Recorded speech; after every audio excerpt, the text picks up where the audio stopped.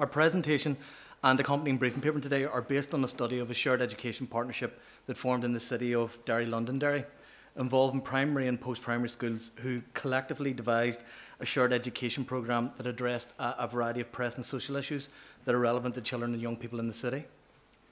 Data collection took place between April 2011 and June 2014, and we intend to make this report available in the near future, and the following provides a summary of our findings.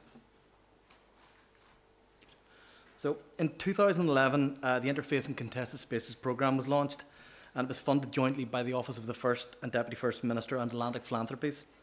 And it was designed to improve relations between and across disadvantaged contested space communities. The programme supported 9 projects across Northern Ireland, and this was over 2 phases that ran between 2011 and 2015. The programme encouraged groups such as schools and youth service providers and community and voluntary organisations to establish projects that could address need, encourage reconciliation and contribute to better outcomes for children and young people and families. 4 areas were supported by a fund of £4 million. Early years and parenting programmes, shared space targeted and delivered through schools, interface youth engagement programmes aimed at young adults, and shared neighbourhood programmes targeted at families. To be eligible for funding, projects needed to involve groups and organisations representing both sides of the 2 main traditions. Each project had to be supported by a lead organisation, which could evidence a background in 1 or more of the 4 outcome areas presented here. And crucially, projects had to be located in contested space settings, which were within the 20% of the most deprived wards in Northern Ireland, as measured by the Noble Indices. So the Sharing Education programme, based at the School of Education, acted as the lead organisation and supported the formation of a new partnership in the city of Derry, Londonderry. The Foyle Contested Space Education Partnership, which is a mouthful, formed in the spring of 2011 and comprised of 8 schools. 5 of those schools were primary and 3 of them were post-primary. 4 of the schools were controlled and 4 were maintained. Many of the schools in the partnership in the past had been involved in cross-sectoral initiatives such as the Sharing Education programme, or were members of their own local area learning communities. From September 2011 to June 2014, a total of 1,161 pupils, ranging from Year 5 through to Year 10, were involved in weekly shared classes within the partnership.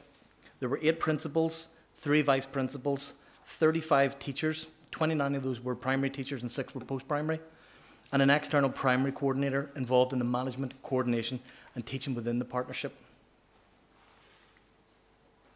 So, in order to be eligible for funds from the Contested Space programme, the schools were required to consider their local and social contexts within which they were situated as the basis of partnership working. In negotiating the remit of partnership, schools agreed that collectively they should address community relations and identity themes in shared classrooms given the contested space context of the city. And as part of the process of establishing this remit, educators were also in agreement that there were common issues affecting children and young people that transcended ethnicity and cultural differences. Educators wanted to explore a range of health issues with pupils, and in particular expressed concerns about the types of pressures that children and young people faced in regards to alcohol, drugs, solvents and cigarettes. Concerns about pupils being involved in substance misuse and antisocial behaviour across the city prompted the schools to invite a representative from the PSNI to join the partnership steering group. And in doing so, the PSNI representative was able to corroborate staff anxieties, revealing that street drinking amongst teenagers was problematic in the city, and often issues of antisocial behaviour resulted from this. Furthermore, the post-primary schools emphasised the importance of addressing themes such as sexual health and resilience and promoting healthy relationships, whereas the primary schools agreed that they could focus on promoting healthy issues more generally.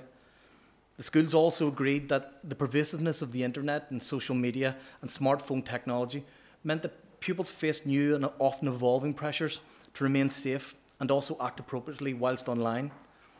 As a result of the partnership, agreed to explore 5 social themes using a shared education approach.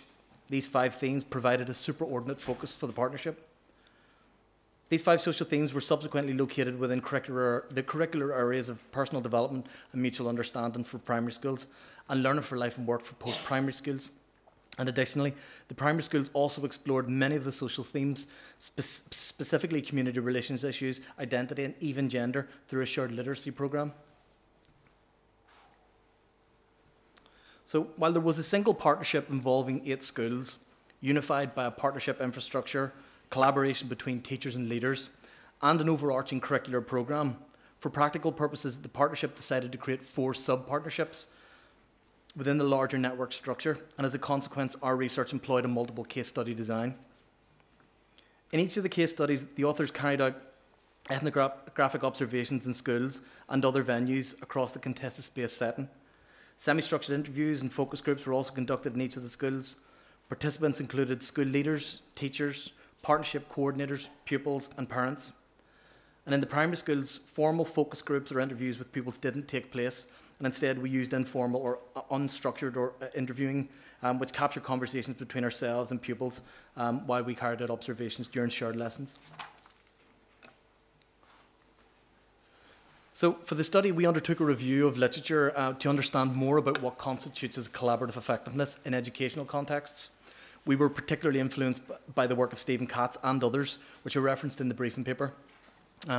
This literature proposes a series of characteristics common in many effective educational partnerships, and as such, an effective learning network is characterised by a collective identity and an agreement as to the purpose and the focus of the partnership, interconnections and relationships at various levels, which can be both professional and personal, collaboration that's deep, intensive, and of good quality, and preferably which permeates across schools, where there are opportunities for educators to reflect and inquire together.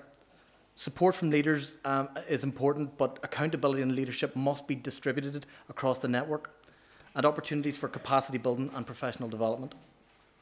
So the characteristics of effectiveness presented here provided us with a thematic lens with which we used to collect and analyse data from the schools.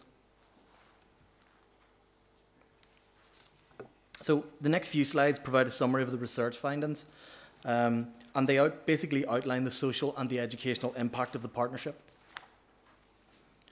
So in terms of social impact, the study explored the context of contested space with participants. Pupils, teachers, leaders and parents all talked about living and working separately. This separation was exacerbated by the geography of the city, and namely the Foyle River, which obviously separated the 2 main traditions, and of course the political, cultural and religious differences that were described. The notion of contested space was keenly felt and lived, largely through institutional differentiation, and separate schooling is a perfect example of this. Participants described, prior to sharing and collaboration, prejudices that they have held about the other community and anxieties about travelling across the Foyle.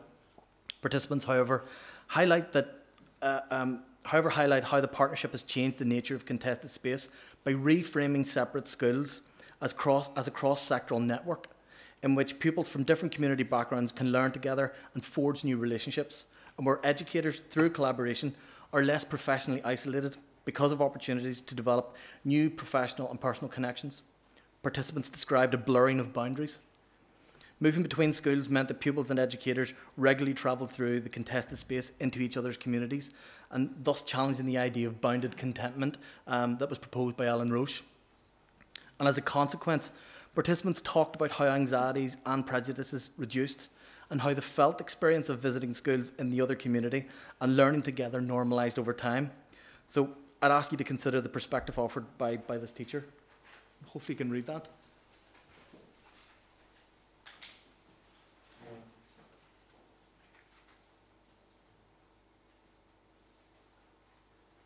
So it talks about this idea of the concerns that abuse would be hurled, that stones would be hurled at buses. It talks about different sides.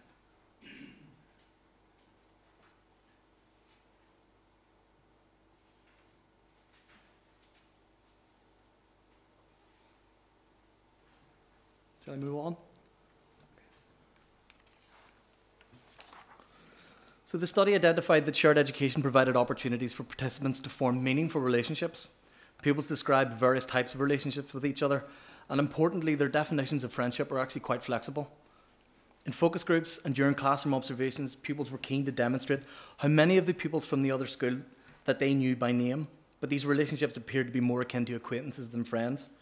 Other students described closer relationships with pupils from the other school, which tended to emerge from groups of pupils that learned together over much more sustained periods of time. Many pupils described sustaining relationships via social media, and some described friendships that developed in shared classrooms but were maintained outside of the school. Educators similarly described particularly positive relationships with one another, frequently describing both personal and professional relationships that emerged as a consequence of working together. Observations revealed how teachers from different schools sat together, how they conversed and joked together, and shared break times and lunch times together. And significantly, beyond the remit of the programme and outside of the school context, teachers talked about phoning, texting and emailing each other, particularly in the evenings and weekends. And in some cases, staff described socialising outside of school, including having drinks and meals together. And the study also describes how the partnership engaged parents, largely through hosting parental events, such as information seminars and showcase events, which highlighted their children's shared learning experiences together, but also emphasised the curricular focus and the social need themes that were adopted by the partnership. These events took place in venues across the city, including each of the schools, in theatres and hotels, and this again encouraged parents to move effectively across the river or across the contested space. Connections between schools and community services improved as a consequence of collaboration. In the course of addressing social themes as the basis of the shared education project, schools sought the expertise of community-based agencies to help build the capacities of teachers and to assist with the delivery of shared lessons. Schools connected to a wide variety of agencies, including health professionals, city council officials, other educational bodies, and various statutory and voluntary agencies. One connection of note was the relationship that developed between schools and the PSNI, and in particular the relationship that developed between the police and maintained schools. This is significant given the historical and political blockages and the general levels of mistrust that existed in Catholic communities, especially during the period of the Troubles. And by default, the police found it difficult to access maintained schools. The study describes how the relationship between maintained schools and the PSNI improved, initially due to discussions and agreement between the Catholic Church, CCMS and the PSNI around 2011. However, this study describes the key role played by the PSNI in terms of sitting on the partnership steering committee, working with teachers, advising around the social need themes previously discussed, and presenting to pupils in shared classrooms. So moving on to the educational impact. The study also revealed the educational impact of the partnership. The pupils highlighted how shared education was both engaging and enjoyable. Pupils described looking forward to travelling to and learning in each other's schools, with some suggesting that shared lessons were the most enjoyable element of the school week. Some pupils described enjoying shared learning because often pedagogical approaches were informal and much more relaxed than lessons in their own school. Pupils highlighted in particular the active methodologies used and the opportunities to engage in group work, discussions, debates and games as ways of exploring social themes. Pupils also highlighted the impact of having external agencies deliver lessons in classrooms, and in particular the impact of shared classes that were hosted by the PSNI and COP as the most memorable engaging elements of shared learning. The study describes the importance of the partnership infrastructure that was created, comprising of school leaders, teachers and external members. This infrastructure helped crystallise a collective identity between the 8 schools and establish the remit for collaboration. But while the partnership drew leadership and direction from this steering group, there was evidence that leadership was distributed amongst staff. In particular, teachers at the primary and post-primary levels assumed much of the day-to-day coordination of the partnership, including planning, creating resources, teaching, organising travel, and this freed up senior leaders to oversee the partnership at a much more strategic level. In doing so, some teaching staff described feeling entrusted and respected to make important decisions about logistics and the curricular development within the partnership. Teachers talked about the challenges of addressing controversial or contentious issues in the classroom. Given the social needs focus of the project, many of the themes addressed in shared classrooms were challenging topics. Interestingly, for some, the most challenging themes were not around topics such as substance misuse or sexual health. Rather, it was how to talk about religious or political themes in shared learning environments. Staff highlighted the importance of engaging with external agencies to build their capacities, particularly around these challenging topics. Furthermore, the study revealed how collaboration between leaders and teachers helped create a mutually supportive culture.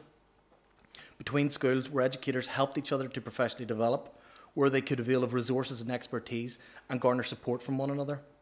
leaders and teachers described how collaboration between schools mitigated the impact of professional and sectoral isolation. Staff described how new mechanisms were established to both review partnership progress and support teacher capacity, including end of academic year reviews, the orientation of new teachers, joint planning lesson events, regular coordinators meetings, staff training events, support from external agencies, and the formation of informal networks between teachers. Lastly, the study describes a significant example of how school collaboration can lead to school improvement. During the period of data collection, the controlled post-primary school in the partnership had been placed into formal intervention by the Education and Training Inspectorate. Its science department was deemed inadequate after inspection. In response, one of the maintained partner schools, a specialist science school, offered to assist the control school in terms of improving its science provision. The specialist science school made its head of department, science teachers and resources available to the control school. Staff from all three schools, particularly the two schools, met regularly to share practice. Each of the school leaders at interview argued that this level of collaboration could only have happened because of the existing relationship and trust that had developed between the teachers and school leaders over time. When the inspectorate returned, the science department was assessed and given the status of outstanding. The school leaders at interview attributed this improvement as a direct consequence of collaboration between the schools. A normalised culture of collaboration has developed between the three schools. Importantly, collaboration has broadened beyond the remit of the Contested Space programme, and it's evident in other curricular areas and departments, particularly with the control school offering expertise to the maintained schools around approaches to special needs, and all three schools exploring how to develop middle managers. So, in conclusion, there are various examples of joined-up approaches in cities where schools play an important role in responding to social needs and challenges.